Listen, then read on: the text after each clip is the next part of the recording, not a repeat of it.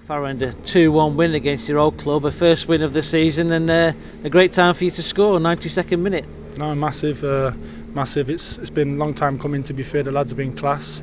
I think it's been fine margins, like I've said before, and I think today we come here with no fear, and we got at them, and they're not a bad side, as you can see. They play good football and that, and we were solid, we were resilient, and end of the day we stuck in there. I think we had the better chances throughout the whole 90 minutes. I think you could see that, and it was just me this time. I came up and got my head on it finally. Yeah.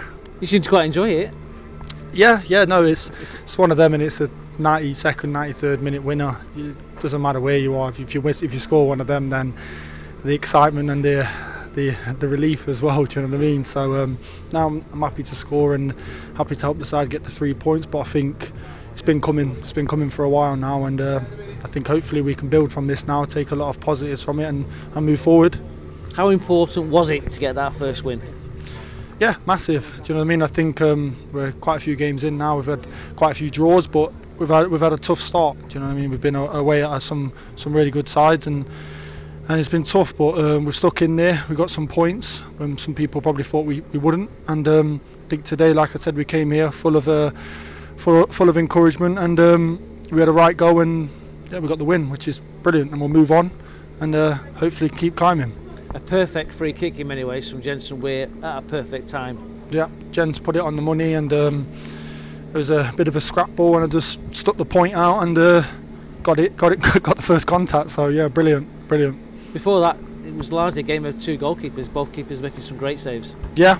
Rippers has been outstanding for us. I think if you watch the last game against Sheffield Wednesday, good opposition, he was man of the match, and he kept us all, kept the scoreline down, and today same again, outstanding. It's really reassuring to have someone like that behind you. Do you know what I mean? Barking, shouting, probably shouting a little bit too much at times, but no, I'll take that all day, and no, outstanding. I think every player out on that pitch and the subs who came on. You see Dylan was out there, he came on, and he worked like a madman, and he was running up and down, causing all sorts of carnage, and that's who we're going to need. We're going to need all the players throughout the whole season to keep pushing on and hopefully build on this performance and try climb up the table.